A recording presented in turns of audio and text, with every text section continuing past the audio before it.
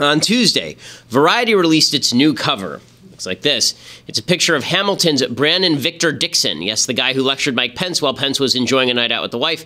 HBO's Lena Dunham, Michael Moore, Chelsea Handler, and CNN's Van Jones. They're all holding a large American flag, looking upset and somber, as you can see. Dunham wears a shirt that says, "Women are powerful and dangerous," as she seems to hide behind the aging large Moore. Handler wears a shirt reading, "Let's get to work. Now what?" On the eve of Trump's inauguration, Hollywood and the media raised their voices, says the headline. Well, here's what. Please keep doing this, Hollywood celebrities. It will ensure that you continue to lose. First off, we should never be lectured by the likes of Lena Dunham, a self-described sexual abuser of her own sister, or Michael Moore, the guy who does propaganda about the glories of Cuba's healthcare. But more than that, Hollywood seems completely oblivious to the fact that their shrill hysteria over Trump's election actually drives Americans into Trump's camp. It's all obnoxious and overwrought. Here are just a few of the latest Hollywood idiot stories.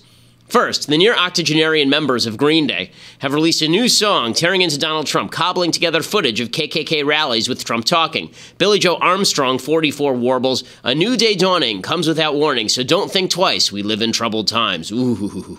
Meanwhile, Joss Whedon, the guy behind the mediocre Avengers flicks, jokes about Paul Ryan being raped to death by a rhinoceros. Nicole Kidman had the temerity to say that the president ought to be given a baseline level of support, and Whedon then tweeted out that she was a, quote, puppet for Trump. Broadway's Jennifer Holliday. She was forced out of singing at the inauguration due to death threats. Too bad she didn't lecture Mike Pence at a show or anything, then she'd be a hero. Holliday wasn't the only one ousted from the inauguration over death threats, so is Andrea Bocelli. Steve Harvey, well, he was labeled a mediocre Negro by Mark Lamont Hill for meeting with Trump over inner city community development. And then Hollywood wonders why Americans don't take them seriously on politics. Here's the truth. At least half of Americans feel scorned by Hollywood, and they should, because Hollywood scorns them. When I researched my book, Primetime Propaganda, I spoke with the top creators in Hollywood history. They thought I was a leftist, so they freely admitted to discriminating against conservatives in Hollywood and picturing middle Americans as rubes and racists, and treating their shows as propaganda outlets for their viewpoints. No wonder Americans just get sick when they see covers like the one from Variety. Michael Moore posing with the flag. This is the same guy who said that Trump supporters are legal terrorists, but actual terrorists are Minutemen. Well, that makes most Americans queasy. Treating Lena Dunham like a moral voice, despite her ardent love for abortion and her overt bragging about masturbating next to her 11-year-old sister in bed, yeah, that sort of nauseates Americans, too. Acting as though Chelsea Handler, a woman who said she should be applauded for her 2 abortions as a beacon of light, that's pretty disgusting. So, Hollywood, keep it coming. Nothing drives Americans away from leftism quite like the specter of uber-rich, uber-famous, uber-immoral leftists treating them as dreck to be scraped from their shoes. It worked so well for Hillary Clinton, she's creeping around the woods of Chappaqua as Donald Trump becomes the 45th president of the United States. I'm Ben Shapiro. This is The Ben Shapiro Show. Yes, we have tons to get to, as always, today. Very exciting show planned for you with a lot of deconstructing of culture coming up near the end, a lot of race talk, lots of stuff going on. But first, we have to say thank you to one of our great sponsors, Birch Gold. So if you're interested in investing in precious metals, then Birch Gold is the way to do it. Birch Gold Group has a long-standing track record of continued success. They have lots of 5-star reviews. They have an A+ rating from the Better Business Bureau, and they have a free information kit on how you can invest in physical precious metals. So it's not just, them sending you like a stock. It's actual physical precious metals, and they have a 16-page comprehensive kit that tells you how to do this, how to protect your savings, how you can move your money out of your IRA or 401k into precious metals without tax consequences. They are the experts at this. Birchgold.com is how to get in touch. Birchgold.com/Ben. And if you're concerned about the future of the economy, and who wouldn't be considering how volatile the economy is and will continue to be, you need to have at least part of your portfolio in precious metals. Birch Gold can help you do that. Ask all your questions at birchgold.com/Ben, birchgold.com/Ben, and then they're the people I would trust to invest in precious metals. Okay, so lots going on. We begin today with the continued racial fallout over Donald Trump's inauguration. So the left has to turn everything into a racial issue. It's just imperative for them to do so. And so they continue to trot forward John Lewis, the congressman from Georgia and the civil rights hero, to claim that Donald Trump is not really legit. It turns out, and by the way, that John Lewis actually, this is the second inauguration he's boycotting. He also boycotted George W. Bush's inauguration. Is it possible that John Lewis is doing this not because he thinks that Trump is illegitimate, but because he's a leftist and Trump is apparently not? Yeah, that's probable. Here's John Lewis explaining not why he's boycotting Trump, but why he loves Obama. No one since Martin Luther King Jr. had inspired me the way that Barack Obama inspired me. Okay, so if you think that, then is it any wonder that you want to dump Trump on the side of the road? Is that any shock? And you can see that there is a racial component to a lot of the people who hate Trump. And it's not just because Trump is white or anything, but what the attempt by the left is to polarize Americans along racial lines. Like Hillary was white too. Presumably they wouldn't have boycotted her inauguration. But there is an attempt to boycott Trump because they're trying to draw racial lines. They're trying to say, a lot of members of the left black community, they're trying to say that the only legitimate black people are the people who will stand up against Trump and who will not offer him any sort of support or even the possibility of support in the future. Maxine Waters, who is a nutcase congresswoman from out here in California, she's the one who dubbed the LA riots the LA uprising. She's wildly incompetent. She is extraordinarily radical on racial matters. She says that Trump should be impeached preemptively. Well, here's what I'm trying to get to. If we discover that Donald Trump or his advocates played a role in helping to devise strategy, if they're the ones who came up with crooked Hillary, if they're the ones who came up with she's ill, something's wrong with her energy, and the way that he basically, described her in the campaign, I think that is something that would put the question squarely on the table whether or not he should be impeached. Okay, so she's talking about impeachment, and she's not the only one. A lot of Democrats very upset. A lot of them are getting ready for trouble. Al Sharpton, who is one of the world's great race baiters, a man who was involved in the incitement of riots against Orthodox Jews in Crown Heights in 1991, was involved in incitement of riots against something called Freddie's Fashion Mart that ended with the death of several people in an arson. Al Sharpton is still seen by the left as some sort of racial conciliator, even though he has spent his entire career smearing people falsely with race charges. And now Sharpton is using his platform, whatever is left of it, to rip on Trump and suggest that he is not a legitimate president either. I think that there's no question that the process that elected him was not legitimate. When you look at the now evidence from the intelligence agencies that there was the influence from the Russians and involved in the public discourse at the time of the election, when you look at those that were expunged from being able to vote, clearly the process has serious questions about it. Okay, so you got Al Sharpton doing this routine. Now, there are some black folks who have met with Trump and have come away saying some relatively nice things about Trump. So Steve Harvey met with Trump. Trump is doing a smart thing. He's inviting a lot of high-profile black folks to Trump Tower to try and reach out and make overtures and suggest that he's going to make life better for black Americans, not just white Americans who voted for him in the last election cycle. And Jim Brown, of course, came out after meeting with Donald Trump, and he said, listen, Trump won fair and square, and I'm going to support him as president of the United States so long as I can. Here's Jim Brown, who met with Trump. Well, I'll tell you, when you win against all odds and you defeat those who were against you, and I was for Hillary, so I'm one of those who Mr. Trump defeated. But he is the president-elect of the United States. I'm a citizen. I'm not asking him to do everything. I'm going to pitch in and do some of the things that I can do with the like-minded people that I represent. And he's in, so there's his perspective. Stephen A. Smith has said something similar. Says just because you're giving Donald Trump a chance doesn't mean that you're doing anything racially wrong. When noted comedian and host of the hit show Family Feud, Steve Harvey, exited from a meeting with President-elect Donald Trump last week, calling him, quote, a great man, end quote. To say there was a backlash would be a gross understatement. The word coon and sellout was immediately thrown out. His friend and contemporary D.L. Hughley wasn't happy either, aiming his vitriol at Trump instead of Steve Harvey. And of course, it provided the perfect excuse for naysayers to accuse sports greats like Jim Brown and Ray Lewis of being used as photo ops weeks ago.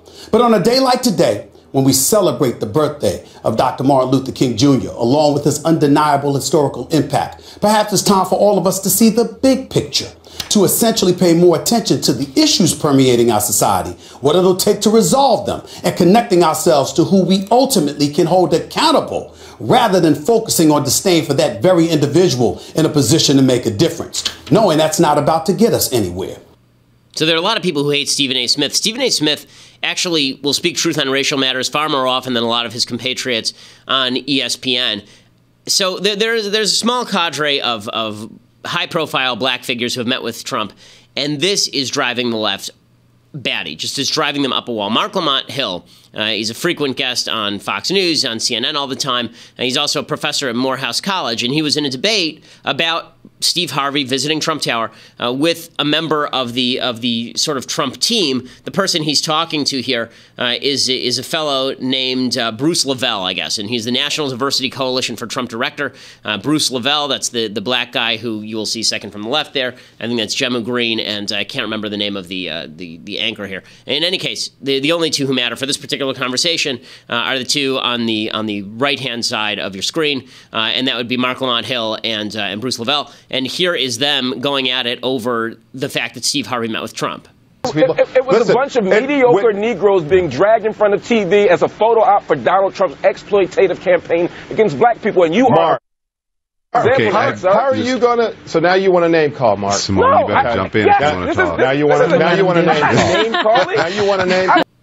Okay, so he calls them, if you missed it, because it was pretty quick there, he calls them mediocre Negroes. And that's what Mark Lamont Hill says there. So here's how this conversation actually went. What happened is that Hill talked about people like Steve Harvey and Jim Brown. He said, to keep bringing comedians and actors and athletes to represent black interests is demeaning, it's disrespectful, it's condescending. Bring some people up there with some expertise, Donald Trump. Don't just bring up people to entertain. And so Bruce Lavelle said, well, you don't even know what they talked about.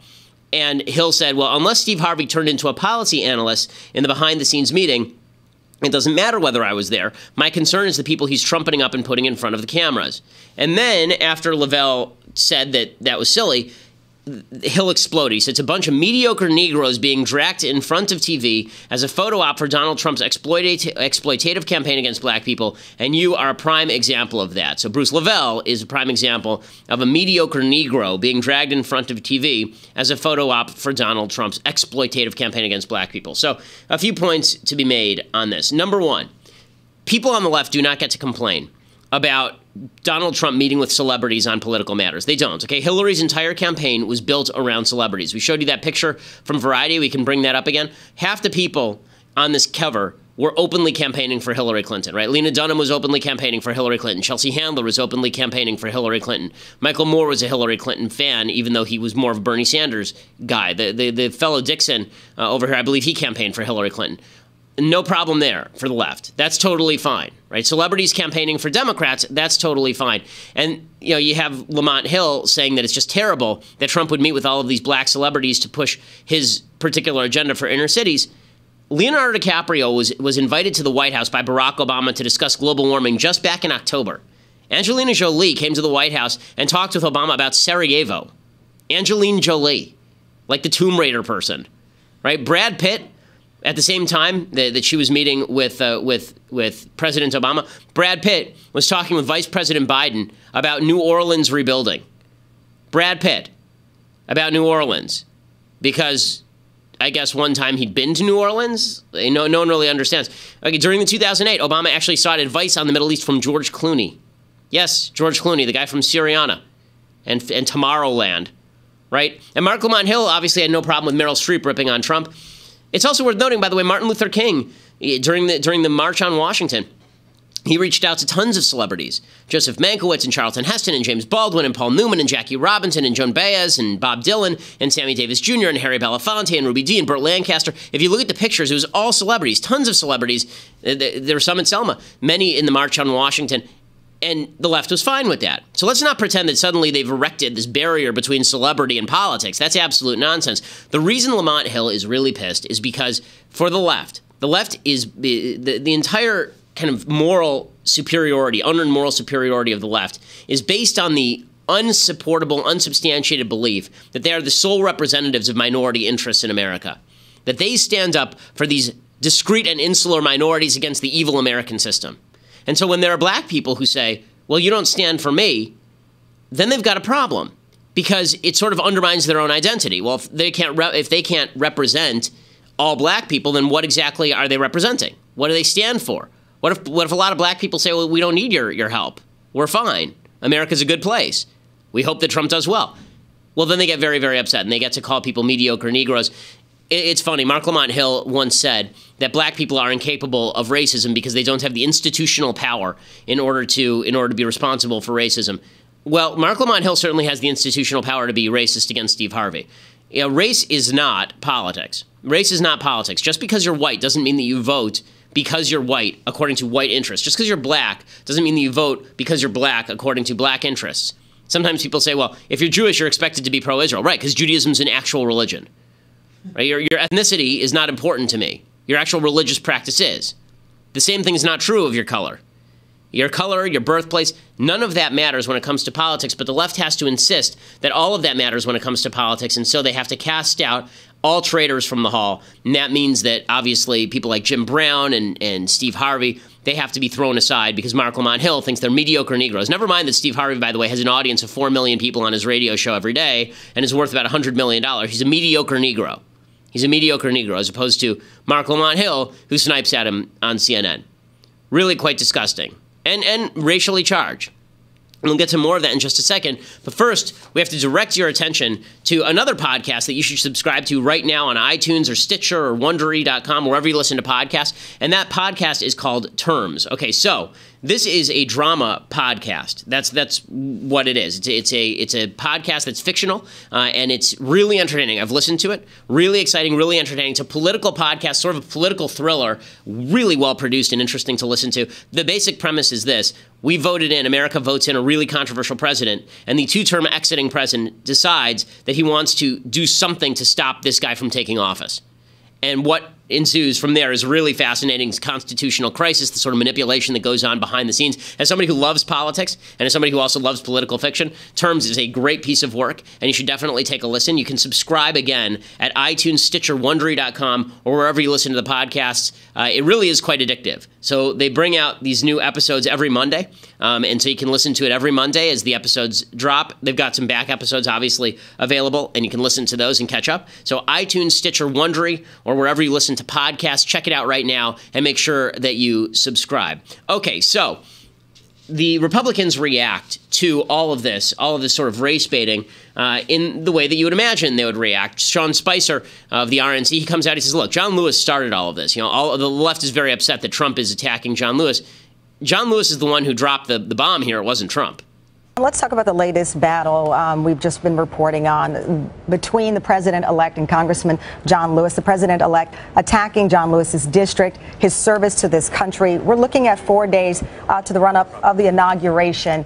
Was this the proper way to handle this for the president-elect? Tamron, I want to just take it back a step, Tamron, because I think, you know, Congressman Lewis started this with your own Chuck Todd by saying that the election was illegitimate and that President-elect Trump was an illegitimate president. So let's see where it started, which is you have this icon of voting and civil rights, claiming that an election was illegitimate when there is zero evidence of that. Everybody has confirmed that the election was duly held. There was no tampering with anything. And to see somebody of John Lewis's stature and iconic nature who has worked so hard to enfranchise people and talk about getting people involved in our voting systems and talking about the integrity of our voting system, to then go out when the candidate of his choice doesn't win and try to talk about the delegitimization of the election is frankly disappointing.